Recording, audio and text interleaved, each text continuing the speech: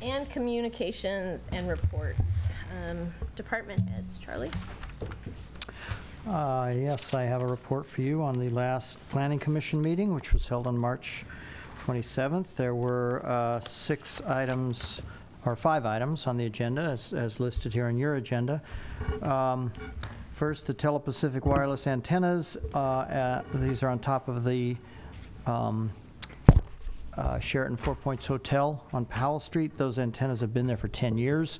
They never got any permits, so they have come in to legalize them. After a spirited discussion of that, the commission approved the application on a 6-to-1 vote. Commissioner Moss voted no. The Marketplace redevelopment project was continued to a future meeting.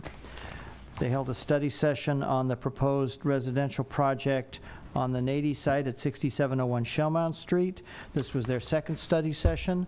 It was, I think, the consensus of the commission that the project was much improved over what they had seen the first time. There still, of course, were some comments and details, but generally speaking, the commission was very pleased that the applicant had listened to them and addressed their concerns, and they felt that it's now a much, much better project. There was also a study session on the housing element of the general plan, which, as you know, is moving forward. The staff gave a report on that, and the commission provided comments. And then finally, the commission voted unanimously to find that the proposed draft capital improvement program is consistent with the general plan. And that concludes my report. I'd be happy to respond to any questions you may have. Any questions? No?